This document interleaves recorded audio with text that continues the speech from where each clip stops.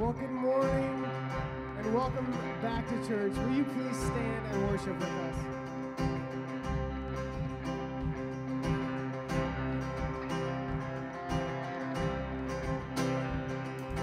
There is a hallelujah in the presence of my enemy. I raise a hallelujah louder than the unbelief. I raise a hallelujah. My weapon is a melody. I raise a hallelujah. Heaven comes to fight for me. And I'm gonna sing in the middle of the storm. And louder, you're gonna hear my praises roar. And up from the ashes, hope will arise. And death is defeated, the King is alive.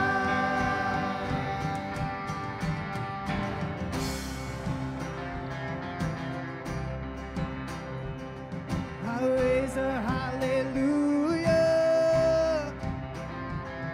with everything inside of me. I raise a hallelujah. I will wash the darkness free. I raise a hallelujah in the middle of the mystery. I raise a hallelujah. Fear you lost your hold on me.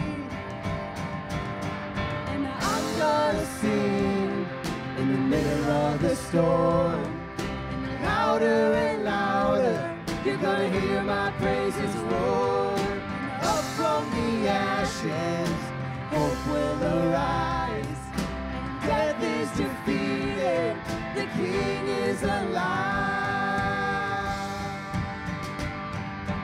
Sing a little louder. Sing a little louder. Sing a little louder. Sing a little louder. Sing a little louder. Sing a little louder. Sing a little louder. And sing a little louder. Sing a little louder. In the presence of my enemy.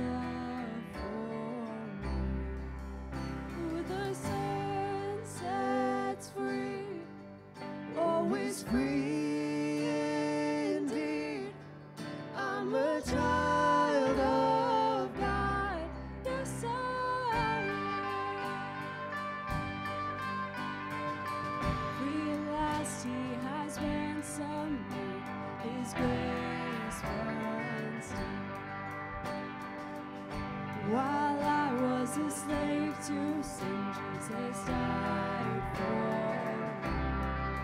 me. Yes, he died for me. Who the Son sets free, always free indeed. I'm a child of God. Yes, I am. In my Father's house, there's a place for me.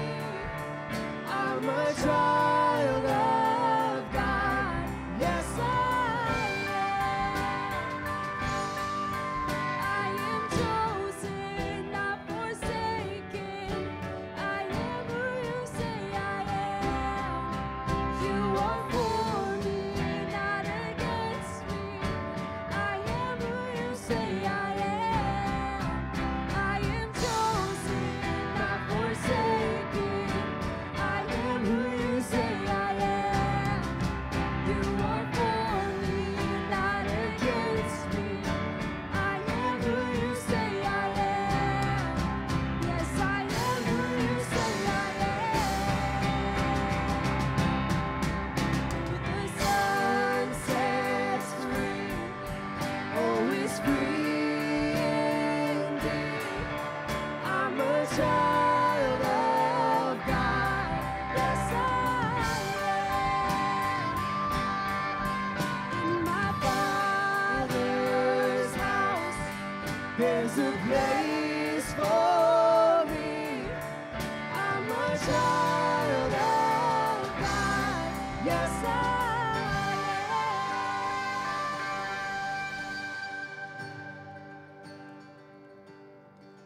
I am chosen, not forsaken. I am who you say I am. You are for me, not against me. I am who you say I am. I am chosen, not forsaken. I am who you say I am. You are for me, not against me. I am who you say I am. Yes, I am who you say I am. Sun sets free, always free indeed. I'm a child of God. Yes, I am. In my Father's house, there's a place for me. I'm a child of God. Yes, I am.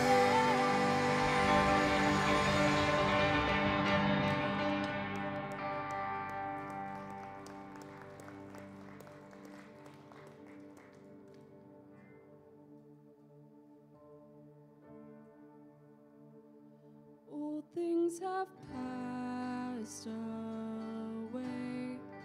Your love has stayed the same. Your constant grace remains the cornerstone. Things that we thought were dead are breathing in life again. You cause your sun to shine on darkest night. For all that you've done, we will pour out our love. This will be our anthem song. In Jesus, we love you. And oh, how we love you. You are the one our hearts adore. The hopeless have found their hope. The orphans now have a home. All that was lost has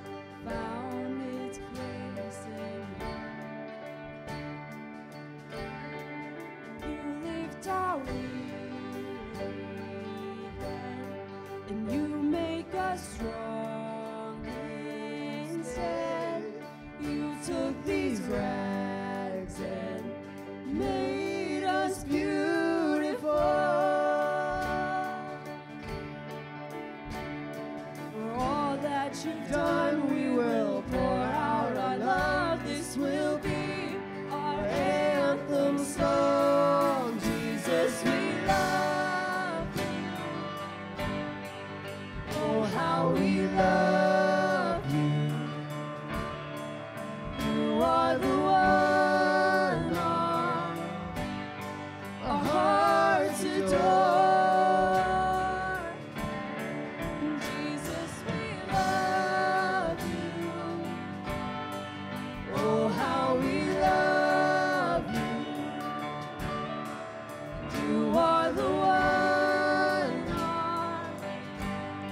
our hearts adore. Our hearts adore.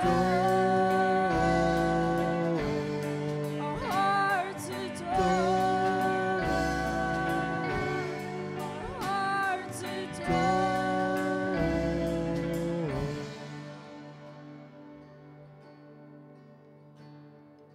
Our affection, our devotion poured out on the feet of Jesus. Our affection, our devotion poured out on the feet of Jesus. Our affection, our devotion poured out on the feet of Jesus.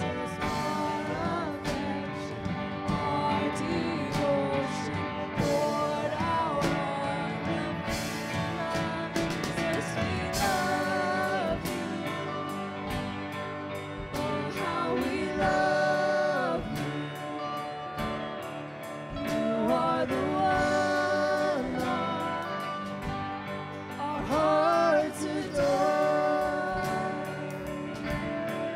Jesus, we love you.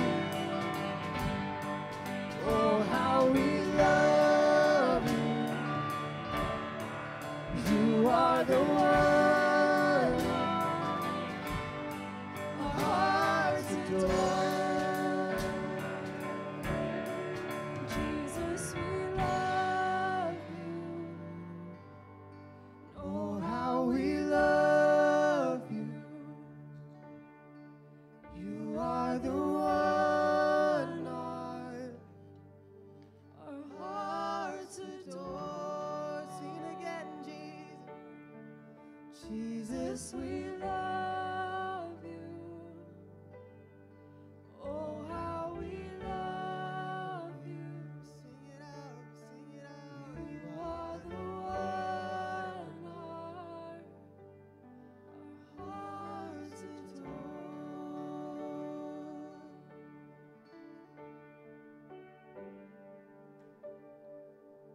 God, what a privilege.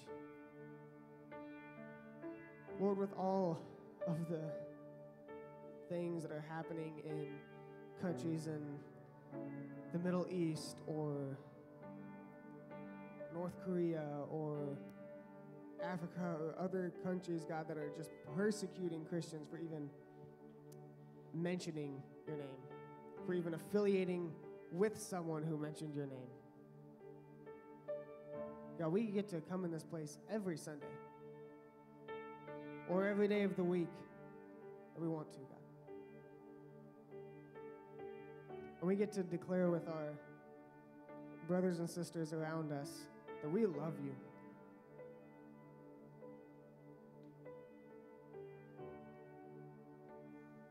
It's not just some words that we sing. It's not just some lyrics on a projector.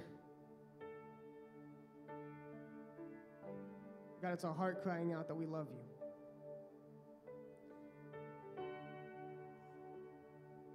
In this moment, we thank you, God, for being in a place where we can do that.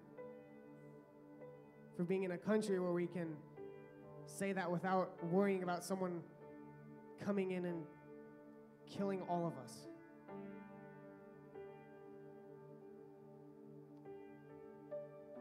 So God, as we reflect on these things, as we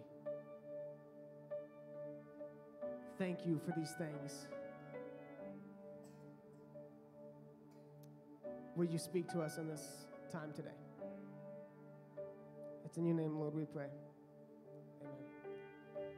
Well, will you please turn to those who are next to you and welcome them into this place today?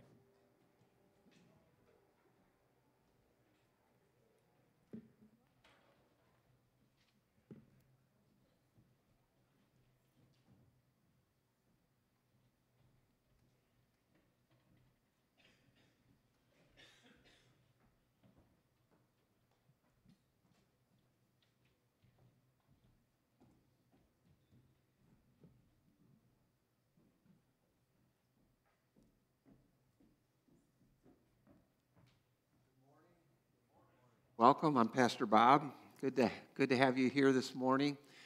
I just want to give you a couple announcements right off the bat here. So we have the Pray As One on September 11th, which I think is just a wonderful date. They're actually going from to different churches in the area every day for 30 days. And we've been given 9/11, which is a Saturday, to gather for prayer. So I want to invite you to that. I think that could be a significant event for us. So mark your calendar, September 11th, which is a Saturday night, 6:30 to 7:30. Also, we're starting up sign-ups for our next class on Wednesday night.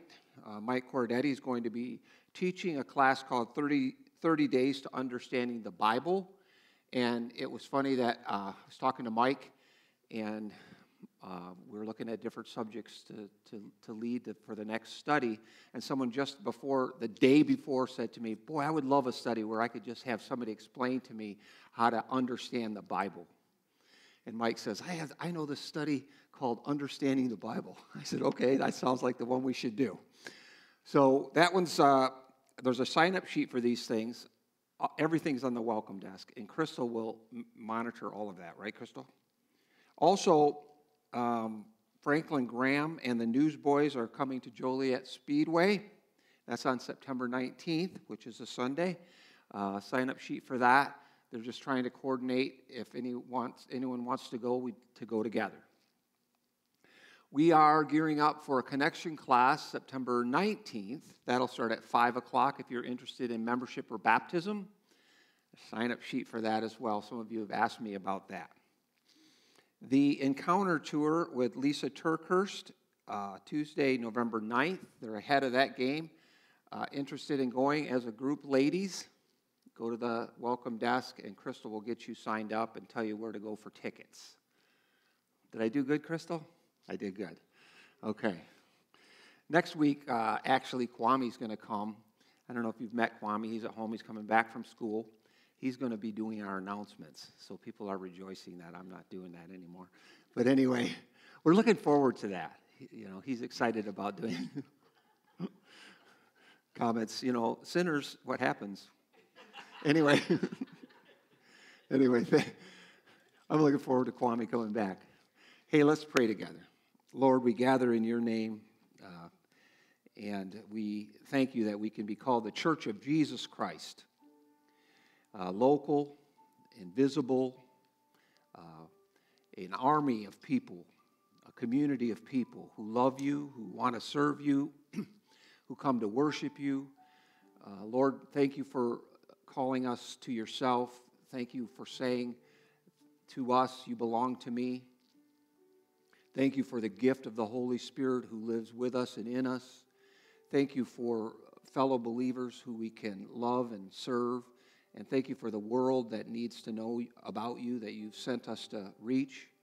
Lord, in so many ways you've called this group, this body, this church together, and you've filled it with yourself, and we thank you for that. We pray for our world. We're especially mindful of Afghanistan this morning and for the chaos occurring there. And I want to lift up Austin Smith, who's Gina's, Tackaberry's husband, who is in Kabul at the airport as one of the Marines that's working there. I pray for him. I pray for Jenna and her family as they lift up Austin. Lord, I pray that you would protect him and the fellow soldiers and the Afghans who are struggling there in this chaos. Lord, I pray that you would be powerful there. Lord, lead us now into worship. Help us to worship you through our giving, our listening, our applying your word to life today. In Jesus' name, amen.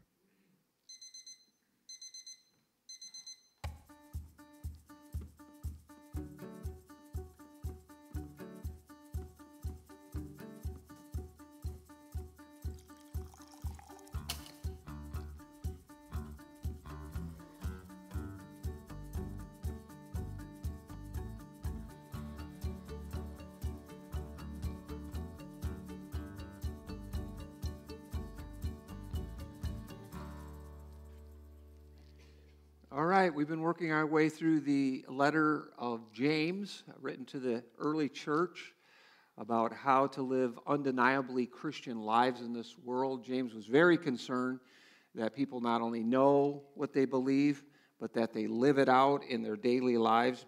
And that's not just because, we feel that's important or because we think it's important for our family and friends, but because living for Jesus in this world is really, really important to God. It's really important to God that you live out your faith. And it matters so much to God that someday, at the moment of our deaths, we will be standing before the Lord, and He will judge us for how well we lived our lives for Him. Did you know that? I don't think every Christian really knows that. That never really sunk into me as I grew up in the church my whole life, and I learned all about God and who He was. But I don't think I got that piece about, hey, it really, really matters to God how you live your life, Bob. I finally got it in my 20s, but it really, really matters to God, so much so that at the end of this life, we are going to be judged for how well we actually did that. It's actually the first thing the Lord wants to address us about when we arrive in heaven. And this judgment's not to be confused with a condemnation judgment. Christians are not condemned. The Bible is pretty specific about that. Heaven is assured to every believer. This judgment is about what our rewards will be for the way that we lived our lives. And in the last chapter, the first section, which is usually the section that preachers skip. It's like, what? Where does this fit? And then it goes to patience, how patient we need to be in suffering, and then it goes to prayer, which is usually the one we pick, that we ought to be in prayer. But this first section is often skipped, so I didn't skip it. The first 6 verses focus on, really the whole chapter focuses on between now and that last day. But the context, that's the context. Nobody knows, when you're going to die. Nobody knows the exact moment. Nobody knows the day that Jesus might return. But someday we will be standing before Jesus, and that could be yet today. And James, again, is attempting to get us to appreciate how important it is for us to live for Jesus Christ in the details of our lives. On the street level, as Christians at work, in our homes, in our relationships, in our dealings, attitudes, lifestyles. Because, and he's going to get to this in this first section, because there's actually a competitor to your living for Jesus. And you might very well live for this competitor or something else during your lifetime, and then on that day you arrive in heaven, things will not go so well for you in terms of rewards. So there are about 40 separate references in the New Testament that talk about eternal rewards, but one that really focuses our attention on this meeting, this appointment that we're going to have when we die and when we arrive in heaven, is 2 Corinthians 5, verse 10. So I want to look at that. Pretty clear. For we must all appear before the judgment seat of Christ, that each of us may receive what is due us for the things done while in the body, whether good or bad. Is that pretty clear? That's like really clear. It describes a meeting that we Christians will have with the Lord right after we die. And it is interesting to think that the most important appointment that we have to keep is the appointment we will have after we die, not appointments that we have while we're alive. Bill Johnson, maybe you know Bill. He's somebody known to many of us. He's part of the Youth for Christ board for years and years. He's attended here on and off over the years. Shirley McGuire, who attended here for years. Teresa Miller's sister, Pastor Miller's wife's sisters, Stephanie Payne's dad. They all had that meeting this past week.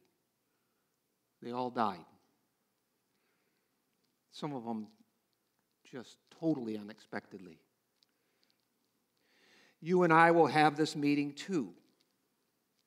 At the moment of our death, we will find ourselves standing before Jesus, who Paul says is sitting on a throne. Some of this is very symbolic. Paul calls it the judgment seat of Christ. The Greek word judgment seat is bema. It's the Roman governor sat on the bema in the public court and announced decisions for all to hear. I saw those when I was in Greece.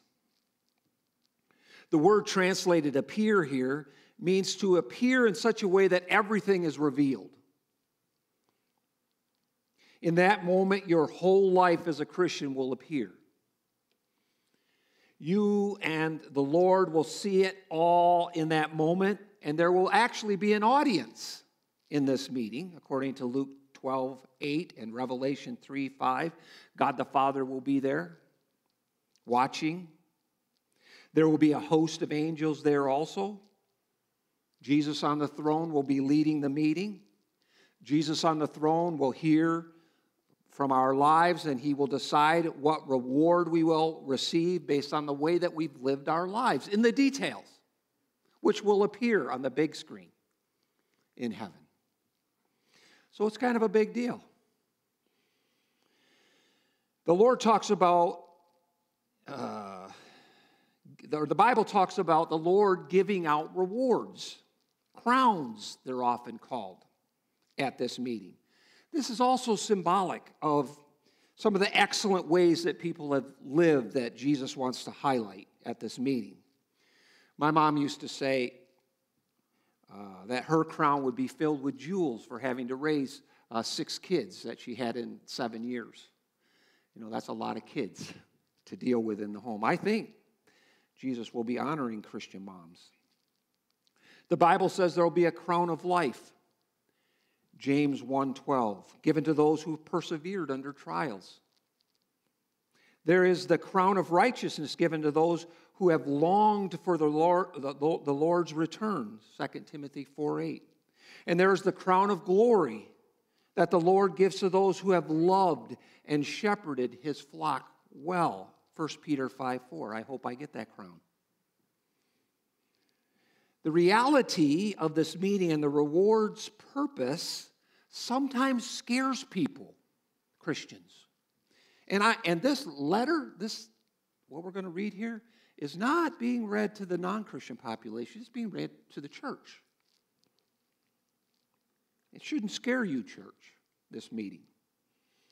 No Christian will be totally excluded from the rewards. Paul talks about that in 1 Corinthians chapter 3. Some rewards will be like hay and straw, and others will be, there'll be different levels of rewards. What this meeting and the rewards associated should do is to motivate us to live for Jesus every day, to strive to please him in all that we do, knowing for sure that one day we will stand before the Lord. And for that reason, James wants us to realize, because that's going to happen, that we may want to please the Lord in all that we do starting today. I think that's why he's reading it he's making that point to the church, getting our attention. Like today might really matter. And it matters how you actually spend your life.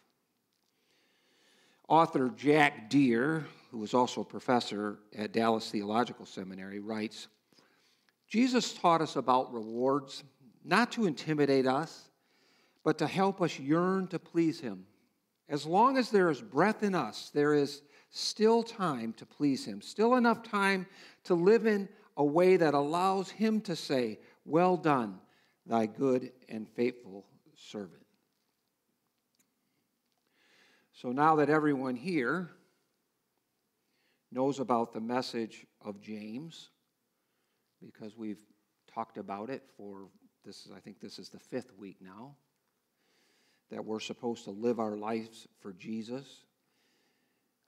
James wants us to know now in perspective between today and when we stand before Jesus that we will face a competitor in this life to living for Jesus, a fierce competitor, a primary competitor. Who would you live your life for if not Jesus? This is the background for what James is going to talk about. And James is warning us, and he's telling us to watch out for this particular competitor to living for Jesus. Jesus' competitor is wealth, James says. It's wealth. And Jesus would agree, his brother, Jesus, in the Sermon on the Mount, which I believe is in the background of this entire letter. Jesus says that people will face the choice between two masters. They'll live for one or they'll live for the other.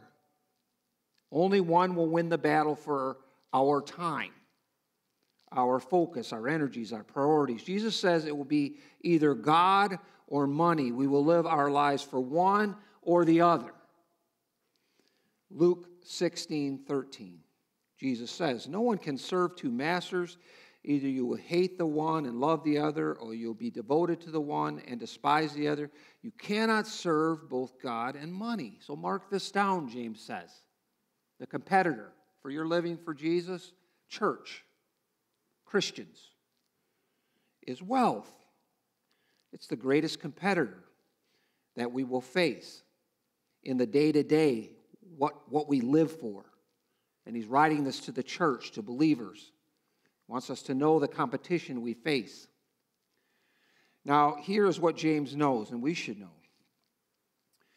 We can believe all sorts of things as Christians. We can even know that at the moment we die, which could be at any moment for any one of us, that we will be suddenly standing before the Lord in this grand meeting with God the Father and a host of angels. And the subject of the meeting will be, how did we live our lives for Jesus? In the details. And that'll all appear before the big screen. We can know that, and you know that now. You're headed for that meeting, and it won't be very long. These are the last days, right? Time is short. We can know all of that and still be tempted to live our lives for something else, for someone else, for something in particular, and that's wealth. Isn't that the truth? That's why James so strongly condemns not people with money, but lots of believers because lots of believers in the Bible had money. Lots of believers did. And they lived their lives for the Lord with money. But he condemns Christian people who know the truth about living for the Lord, but live for money and the rewards it gives. And James says, you don't want to spend your life that way. If you do, it won't go well in that meeting. Money is not something we should live for, not just because, money is a competitor in that sense, because living for money affects the way you live, the choices you make, the kinds of things that you're willing to do. Things that are absolutely contrary or wicked to the choices and things you would do if you were living for the Lord. So that's James' opening context in chapter 5. People who live for money and the rewards it brings make wicked choices and do wicked things that the Lord would never approve of or reward, but money would. So be careful, Christians, about that competitor, wealth. It'll steal your life away if you let it. So James opens chapter 5 with a scathing rebuke of people who live for money and its rewards instead of living for the Lord and the rewards he brings. That's the context. You ready for the word now from James? James chapter 5, verse 1. This is to the church. Some people think this is so scathing that it must not be to the church. It must be to people who are unbelievers. But this is actually to the church. Now listen, you rich people. Weep and wail because of the misery that is coming on you. Your wealth has rotted, and moths have eaten your clothes. Your gold and silver are corroded. Their corrosion will testify against you and eat your flesh like fire. You have hoarded wealth in the last days. Look, the wages you failed to pay the workers who mowed your fields are crying out against you. The cries of the harvesters have reached the ears of the Lord Almighty. You have lived on earth in luxury and self-indulgence. You have fattened yourself in the day of slaughter. You have condemned and murdered the innocent one who was not opposing you. Now, what if I preached that? I am going to preach that. Wow. James is not talking about everybody who has money. He's talking about people who live for money and the rewards it brings and the choices and the decisions that master, wicked choices, wicked decisions that people who live for money will make. Now, what are some of those? Let's look at them. James says, people who live for money are hoarding wealth. They're hoarding wealth. The Lord would never approve of hoarding wealth. Working and striving to pile it up higher and higher and higher. To fill the banks and to fill your mattresses and to fill whatever it is you fill. Just so you have more of it. And you could stand back and look at it. And you could wonder and get excited about the different amounts that you have in different accounts and how it's growing. The Lord would never have you do that. Hoard wealth. Verse 2, your wealth, he says, is rotted. The moths have eaten your clothes. Your gold and your silver are corroded. Their corrosion will testify against you and eat your flesh like fire. You have hoarded wealth in the last days. You know time is short, yet you still hoard wealth. I saw a documentary on drug lords, and they had one who had so much money. They blur their faces, you know. It was really, really interesting. But they were in one of his offices or where he was operating, and he had money just stacked, stacks and stacks and stacks, and he was laughing and talking about it. And then he took $100 bills and he lit his fireplace with $100 bills. He just had so much money, and he just hoarded resources like that. And money would approve of you doing that, but the Lord never would. James says it's like hoarding more food than you can possibly eat.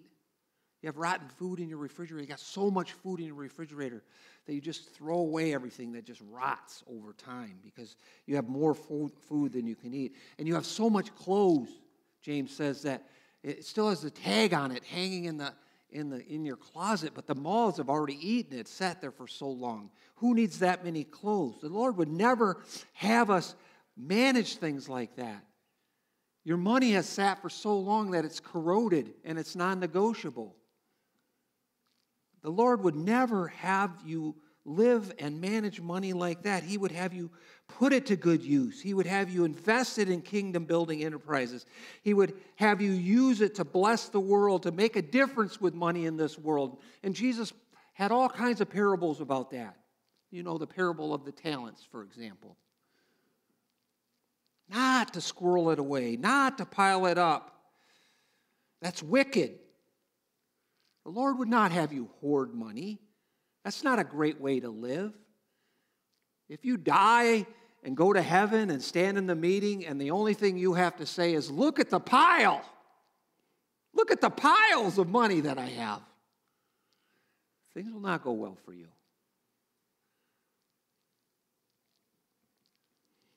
The Lord would not have you hoard wealth. Money would, but not the Lord. Number 2, he says, the Lord would never have you take advantage of people. He'd never approve of taking advantage of people, especially people that are easy to take advantage of, just to line our pockets with a little more money. But money would. The Lord never would, but money would. Verse 4, look, the wages you failed to pay the workers who mowed your fields are crying out against you. The cries of the harvesters have reached the ears of the Lord Almighty. When you live for money, and you have people who depend on you to pay them to live, and you take advantage of them. That's what James is saying. People that mow your lawn, groundskeepers. You look to you have lots of money, but you look to shortchange them just to line your pockets with just a little more money. He said, that's a really wicked way to live. The Lord would never approve of such a thing. But money would. Money would have you do whatever you could to keep as much for yourself and pay as little as possible. The Lord would never have you do that. Generosity is the principle that we are to live by. The Lord would have you pay people generously who depend upon you, more than they deserve to be paid. The Lord would have you look for ways to bless them. They should be glad to work for you, to mow your lawn. Because they say, I'll mow your lawn. I have these little kids that knock on my door. I'll mow your lawn for $5, and when they're done, you give them 10. That's what we do. That's what Christians do. Because we are trying to impact people with generosity. Money would never have you do that. He'd say, I'll mow it for $5, and you say, can we negotiate? Would you do it for $2.50? And the little kid says, well, okay. The Lord is not happy with that. In fact, he says, the harvester's cries have reached the ears of the Lord Almighty. The Lord hearing cries of those being taken unfair advantage of is a very fearful matter if you're the cause. I don't have time to develop this from Scripture today. But if you study the prophets all the way through, if you are taking advantage unfairly of people who don't have any recourse, it's a scary thing to be that person. If the Lord, quote unquote, hears about it. The Lord Almighty is listening. The word there is Lord Sabaoth, his name, the Holy One. If he takes notice of our taking advantage of the weak, someone who depends on you to live, you are in trouble. The Lord would have us bless those who depend on us. Next one. Isn't this fun? Self-indulgence. Money would have you indulge yourself. The Lord never would. Verse 5, you have lived on earth in luxury and self-indulgence. You have fattened yourselves in the day of slaughter. James is talking about someone who just can't get enough. No matter how much they have, they can't get enough. One more luxury. Something bigger, something better, something faster.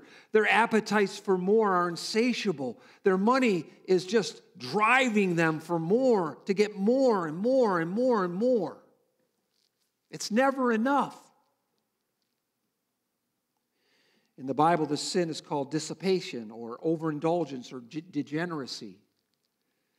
In 1 Timothy 5:6, Paul describes such people as dead to the Lord even while they're still alive. They're so dead because they're driven by this. The Lord would never have Christians live like this. James says it's like being a cow that's being fattened up for slaughter. When I'm in South Dakota in the fall, I don't know too much about raising cows, but he always has, a farmer that we hunt by, always has a whole pasture full of these yearlings or whatever they are that he's fattening up. And they get them to they're just born this year, in the spring, I think. And by the time they hit the fall, they're really starting to fatten them up because they're about to sell them to slaughter at some point. And they're just gobbling down food like crazy the whole time that we're there. But little do they know that they're indulging themselves, but it's going to be a very short-lived way to live. It'll be good for a little while, but not for long. Moderation is the guiding principle for Christian living. We should enjoy the Lord's blessings. The Bible tells us to do that. But we are people who are to steward the Lord's resources under our supervision to meet all of our responsibilities to God and to others and to our own family. That's how Jesus would have us live. Money would have us live very differently. Number 4, ruthlessness. The Lord would never approve of our being ruthless, but money would. Two different kinds of masters. Verse 6, you have condemned and murdered the innocent one who was not opposing you. The idea here is that money is such a driving force in a person's life that you are ruthless when it comes to money with people, especially if they get in your way. And you don't even have to know them. They're not really opposing you. They're just collateral damage. Don't get in the way, James is talking about.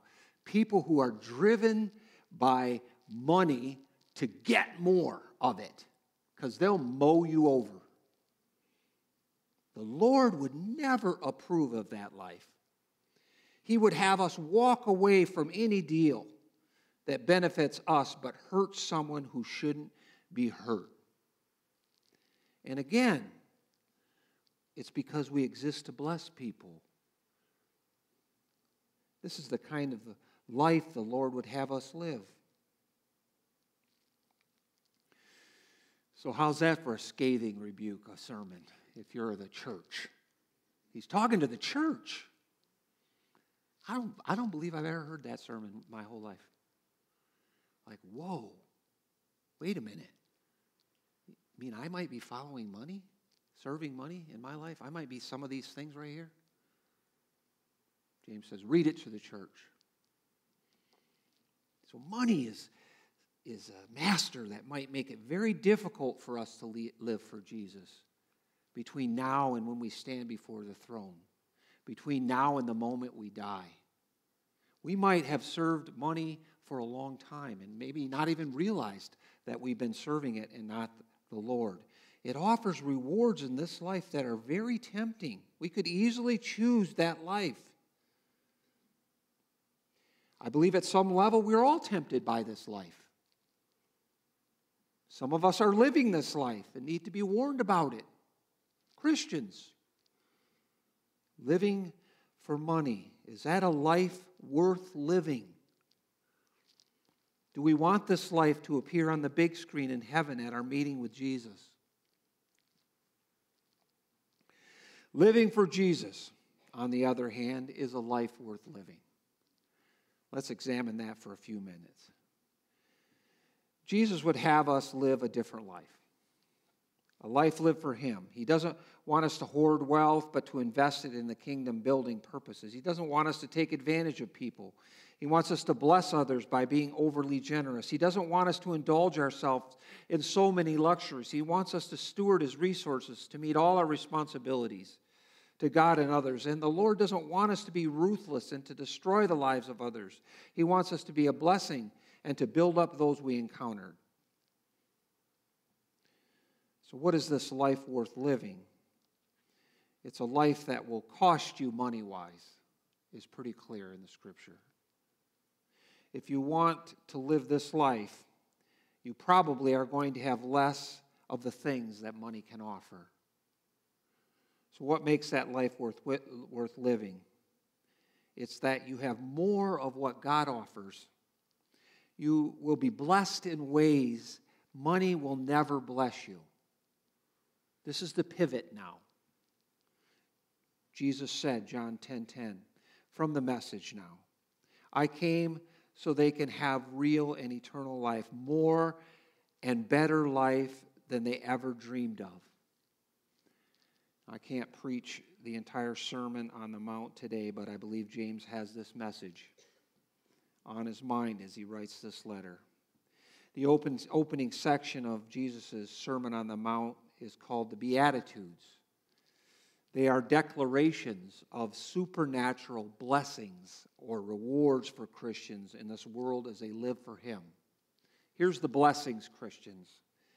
Matthew 5:3-12. Blessed are the poor in spirit, for theirs is the kingdom of heaven. Blessed are those who mourn, for they will be comforted. Blessed are the meek, for they will inherit the earth. Blessed are those who hunger and thirst for righteousness, for they will be filled. Blessed are the merciful, for they will be shown mercy. Blessed are the pure in heart, for they will see God. Blessed are the peacemakers, for they will be called children of God. Blessed are those who are persecuted because of righteousness, for theirs is the kingdom of heaven. Blessed are you when people insult you, persecute you, and falsely say all kinds of evil against you because of me. Rejoice and be glad, because great is your reward in heaven. In the same way they persecuted the prophets who were before you. I'll share just a little bit here, and I know I'm running out of time. I only got 2 minutes. I have about a lot more than 2 minutes, but anyway. What are the blessings? Why is this life worth living, Christian? For Jesus, the master, instead of for the master, the money. Number one, Jesus promises to supernaturally bless the poor in spirit. And that's us. That's people who live for Jesus and realize how insufficient they are in themselves. And do you ever say, Lord, I can't do it. I don't have enough of what I need to live for you in daily life, at work, in my home, in my marriage, with my friends. Lord, I'm insufficient. Can you trust the Lord for what you need to live that life there? Because the Lord promises to fill those insufficiencies with His gracious provisions, to give you supernatural power to live for Him, supernatural strength, supernatural hope, supernatural help, supernatural abilities to live for Him in every context, in every situation. Money can't do that.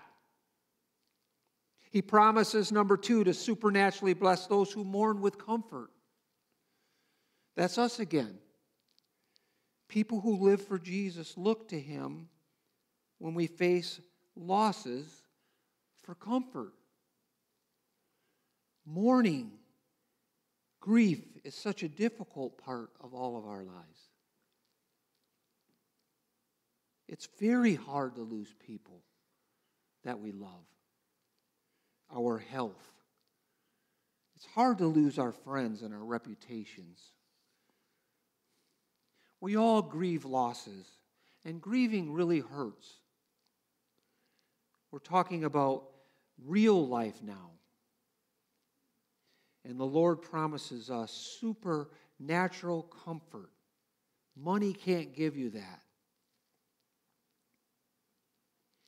Everyone suffers losses in life.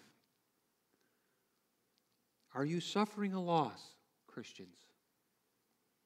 A friend of Sherry's sister died yesterday from COVID, living in Panama City, Florida. She was 50 years old. She has a 14-year-old daughter. And the whole church is devastated. I know some of you are grieving relational struggles and losses. Some of you are grieving the loss of your health. If you've been staying current with what's happening in Afghanistan, I talked to one young woman this week who told me she watched how the mom handed the little infant over the razor wire to a Marine reaching over to grab the little baby. And she said, watching the TV, she just wept. That people have to go through such things in this crazy world we live in.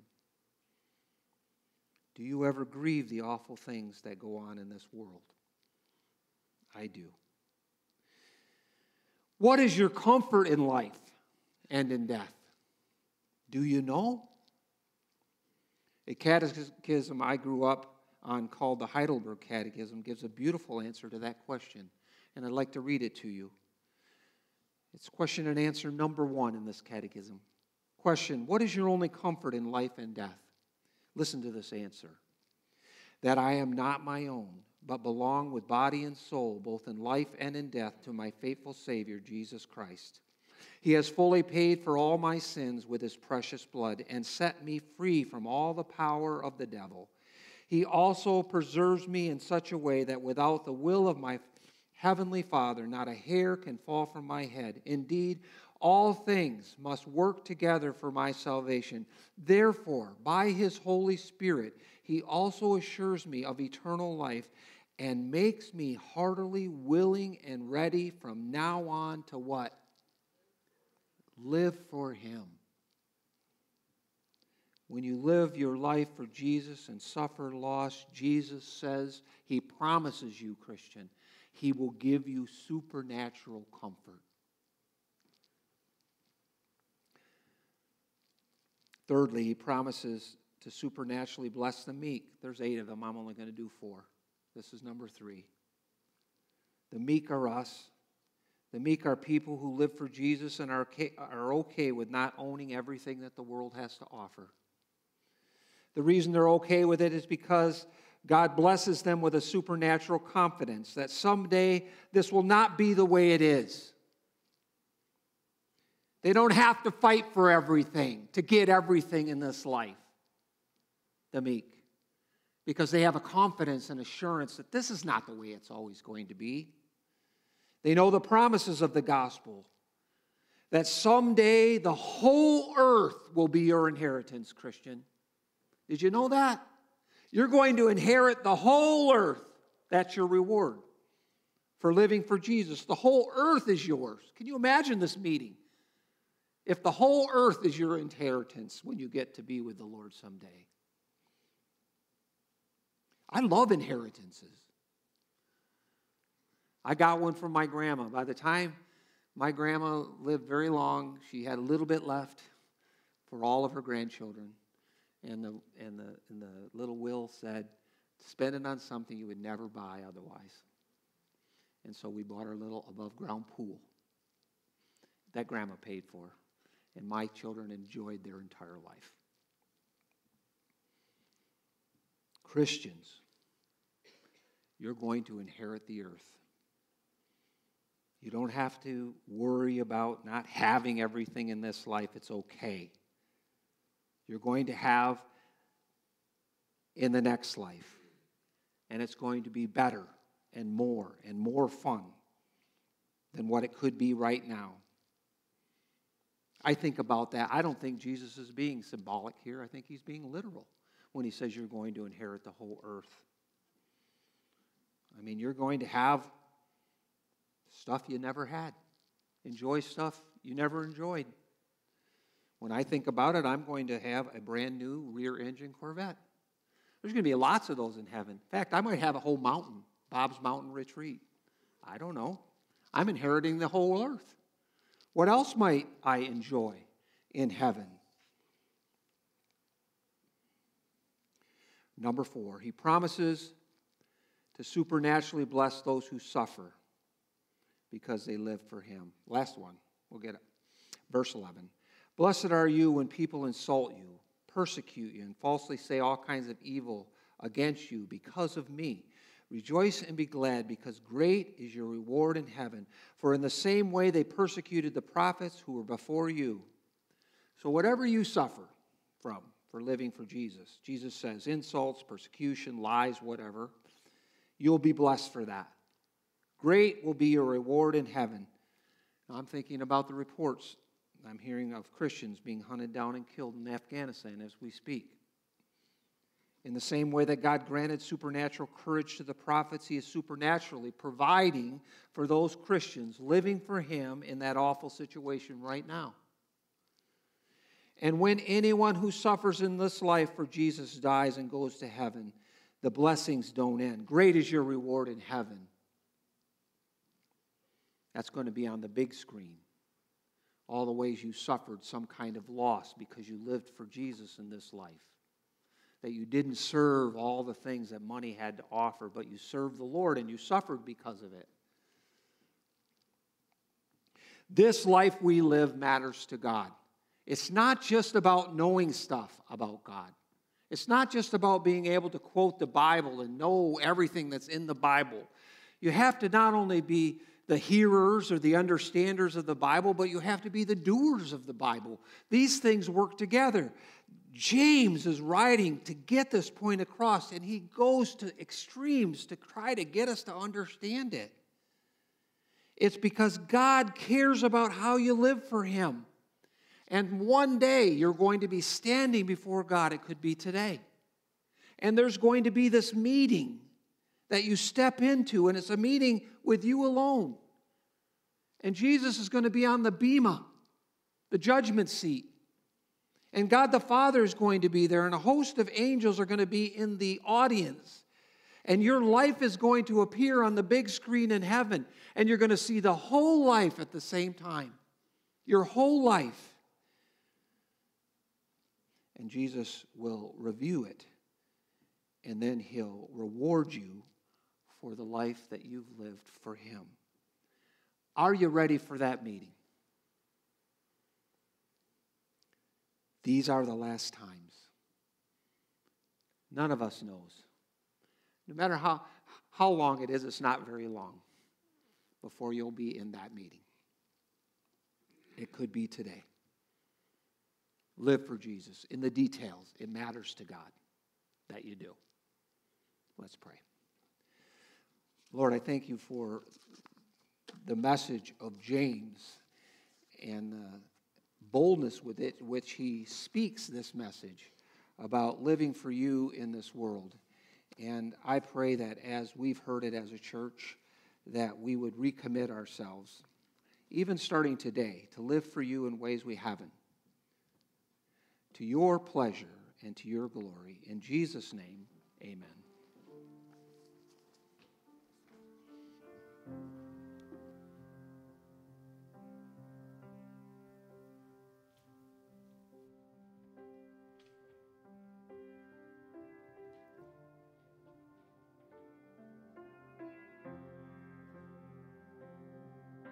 stand and sing with us?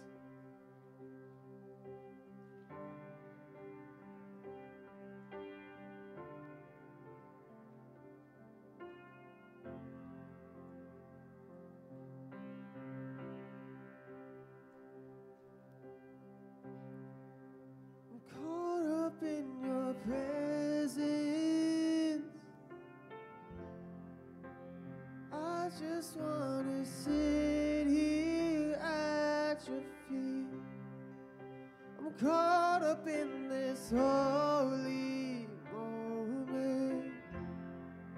I never want to leave. Oh, I'm not here for blessings. Jesus, you don't owe me anything more than anything that you can do. I just want you.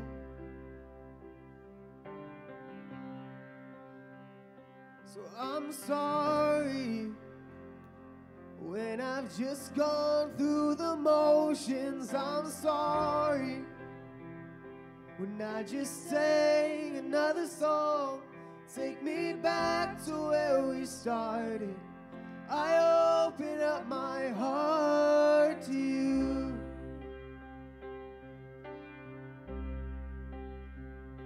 And I'm sorry when I've come with my agenda. I'm sorry when I forgot that you're enough. Take me back to where we started. I open up my heart to you. I'm caught up in your presence. Oh, I just want to sit here at your feet. I'm caught up in this holy moment. Never want to leave. Oh, I'm not here for blessings.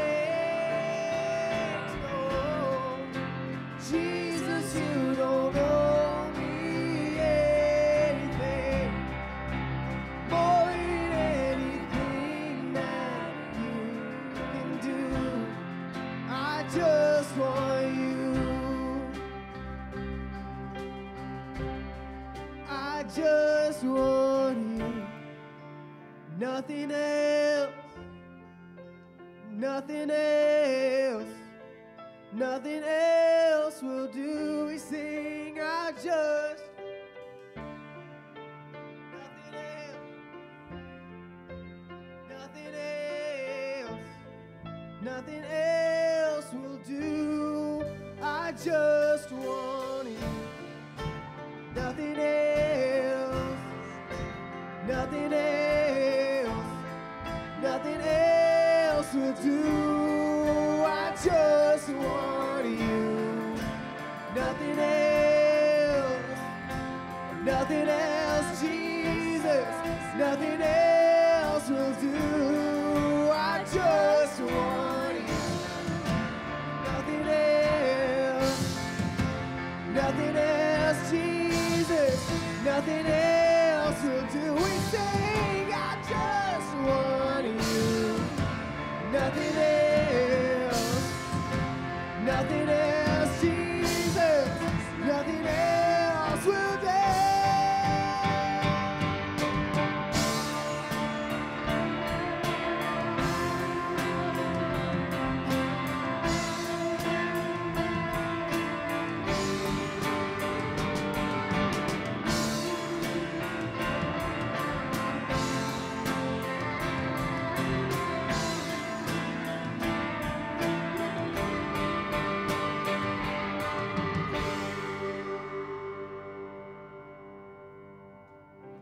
Caught up in your presence. I just want. Oh, I'm caught up in this holy moment. I never want to leave. No, I'm not here for a blessing. Jesus, you don't owe me.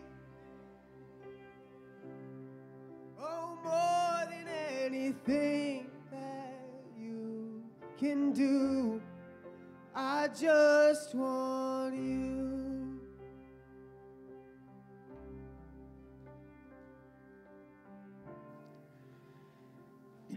Make sure you follow up with the sign-up sheets if you're interested in the things we've talked about in the announcements. Now unto him who is able to keep you from falling and will present you before his glorious presence without fault and with great joy.